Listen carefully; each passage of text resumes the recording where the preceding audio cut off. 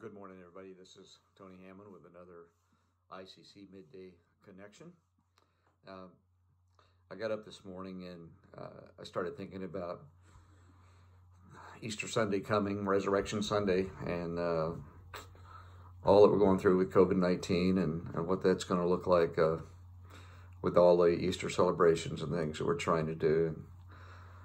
I got up and journaled some this morning, and I just want to share with you what I journaled. Part of it will be reading, and part of it will just be me stopping and talking. But here's what I had to say. As Colleen and I prayed last evening, a prayer list that seems to be getting longer and longer and longer these days, praying for doctors and nurses and first responders, kids, grandkids, our leadership in our state and our nation, around the world.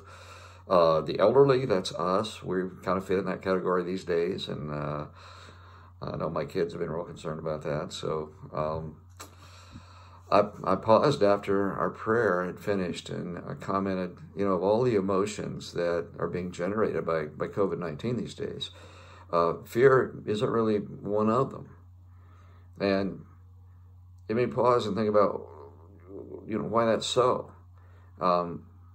Yeah, a lot of reasons. Maybe, I'm too optimistic. Maybe I don't have enough information. I don't think so.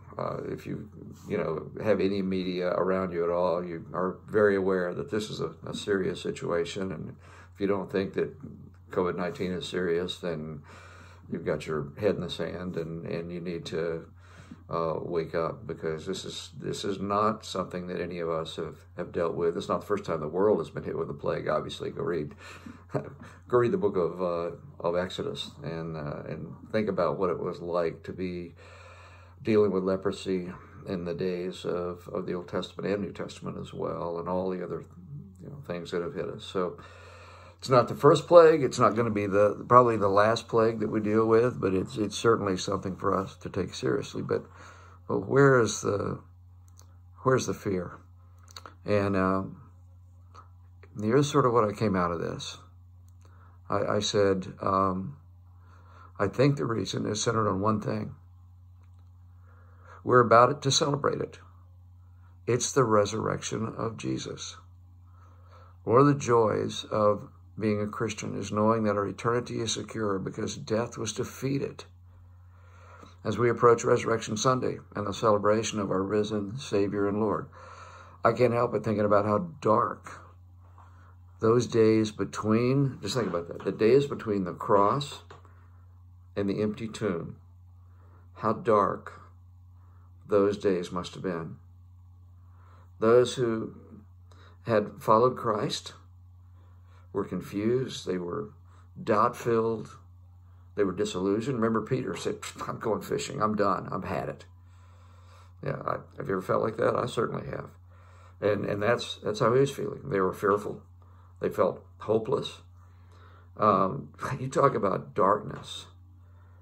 They'd put everything in their life focused on Jesus and living their life for him, and now he was gone. He was dead. It looked like the evil one had won, and that all that they'd hoped for and longed for had been destroyed. But we know that wasn't so. As they were sitting around, don't you know, the conversations began to go around things like, what do we do now? What's next? Are we next? Are we going to be killed? What's the future going to look like? Those were dark, dark, dark days.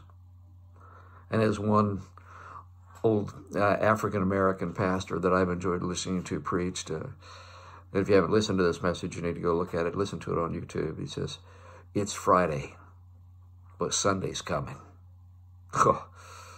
Sunday's coming, all right. And what a Sunday it was. Resurrection Sunday. Empty tomb Sunday. Risen Lord Sunday. Promise fulfilled Sunday. Sin has been defeated Sunday. Victory won Sunday. Hope restored Sunday. Eternity secured Sunday. That's enough to make you excited, isn't it? Remember the words of our risen Lord when Jesus met Mary Magdalene and the other Mary as they came running out of the tomb. They were running to tell the disciples. And Jesus said 3 tender, power-filled words to them that I hope we will hang on to in these days ahead. What were those words? Be not afraid. Let me read the passage to you, and then I'm just going to close this out in a word of prayer, a couple of comments. Matthew 28, verses 5 through 10. The angel said to the women, do not be afraid, for I know that you're looking for Jesus, who was crucified. He's not here. He is risen, just as he said. Come and see the place where he lay. Then go quickly and tell his disciples, he is risen from the dead and is going ahead of you into Galilee. So you'll see him there. Now I have told you. So the women hurried away from the tomb, afraid yet filled with joy, and ran to tell his disciples. Suddenly, Jesus met them. Greetings, he said. They came to him, clasped his feet, and worshipped him. Then Jesus said to them, be not afraid. Go and tell my brothers to go to Galilee. There they will see me. So my prayer today is that we may see Jesus and remember his words as we face COVID-19 and all that it brings across the globe, all the things it's going to do in all areas, financially, health-wise. We don't have any clue about what the future holds right now. But the truth is, whether it's COVID-19 or something else that takes us out, as I've said this 1,000 times at Island Community Church, the truth is the death rate is still hovering right at 100%. And the only solution for that is the vaccine that comes from Jesus Christ.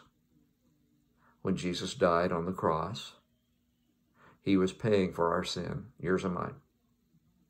There's nothing left for us to do. The penalty was paid. He took death on himself, the penalty for our sin, for the things that we've done wrong. It's not some horrible list that God keeps. It's missing the mark of God's standard of perfection. And because of that, he says the stinger of death was defeated. Death was defeated. And he proved that through the empty tomb by coming back from the grave as he said he would. So when we know him as our personal Savior, we can be certain that heaven's our home. And nothing can ever take that away from us. The scripture talks a lot about that. It says, nothing can ever snatch you out of my hand. So once we've received that gift of forgiveness, there's this blood relationship. We're adopted, as scripture says, as sons and daughters. And so we have that promise that nothing can ever separate us from that love. And my prayer is that today that will be something that we rest in, that we'll rest in the assurance of his unending love, that we are adopted as sons and daughters, that we are his forever, and that we will be not afraid. Let's pray together. Father, thank you so much for each person that's listening to this. And Father, I pray that you'll help us to remember your words, to be not afraid. We're going to be facing some things that none of us have faced before. We know that we will have to make a lot of decisions. And Father, we need you to give us your wisdom. We need your protection. And Father, we thank you once again that you have given the promise of eternal life. Thank you that when you died on the cross, that sin was paid for. Our eternity was secured. Thank you that we are yours. And Father, we pray that you will simply give us your peace in the days to come, and that we may be not afraid. And we ask all these things in Jesus' name. Amen.